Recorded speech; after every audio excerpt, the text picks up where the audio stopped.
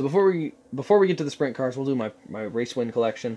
This is the first cup race I ever got to see in person, which was the Pocono 400. Logano battled Martin and won that race, and so I found a custom on Facebook of it and wanted to get it, so I bought it. 2013 Trevor Bayne Iowa win. I was in victory lane for that one, and 2015 Kansas win for Logano. Sat in turn 1 when he punted Kenseth. 2016 Kevin Harvick win Elite. The autograph on that one looks fine, so maybe he was in a better mood that day. 2017 Ryan Preece Iowa win, and the 2017 Martin Truex Jr. Chicago win dual autographed Elite. Over here we've got the Noah Gragson Kansas custom autographed. Kevin Harvick's 2018 Kansas win with the autograph on the roof, and then Brett Moffitt's Iowa win autographed. I might replace that one, we'll see. Brett Moffitt's 2018 Chicago win autographed. Kyle Larson's Chicago win with my ticket behind it autographed from that race. And then Kyle Busch's 2018 Chicago win that I will hopefully get autographed at Chicago this year.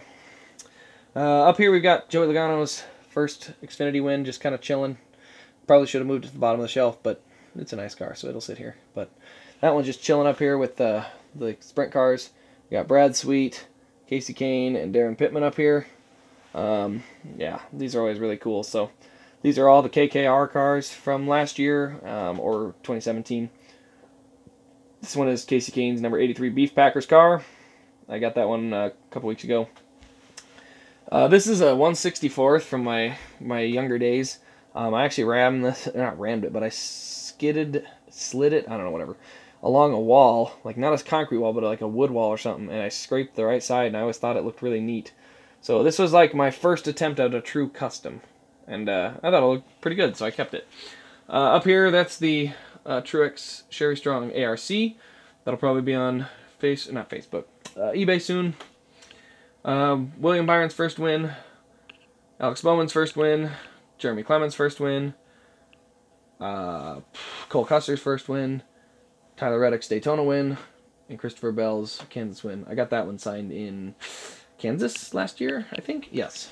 And then that's pretty much it. I do also have a few shirts hanging up, but I mean, they're just shirts. I'm not going to show you them. Sorry. You don't get to see my shirts. My shirts are just shirts. But yeah, that's pretty much all it is for my collection there. It's a really proud thing for me, but it is definitely one that I'm not, you know, it's a breathing collection, you know. Some of these will probably be gone in the next month, and then it'll be replaced by something else. It's just kind of how my collection works. They're not all there to stay. A lot of the Kane ones are probably not going very far. Those will probably stick around. A lot of the, you know, the Truex wins and the Daytona and Champion cars, but you know, a lot of these other guys will they're in or out. They kind of just float around. So, but anyway, thank you all for getting to 500. I really appreciate it. It's really neat that I was able to get that far. I just find that really cool. So, that's my wall of collection, or one of my collection walls there. And again, thanks. Maybe we'll do it again at 1,000, and I don't know if it'll shrink or not, or grow or not, because again, I don't keep every single one just because I would be drowning in cars. I already have an entire room dedicated to all the boxes for these, so you can about imagine what that looks like. But anyway, thank you all again. I really appreciate it. Trying to get another good view here for you of the collection here. The window's got the sun coming through it, so it's really bright. But anyway, thank you all. Really appreciate it. Glad we could get here, and hope you enjoy the next few diecast reviews. Thanks.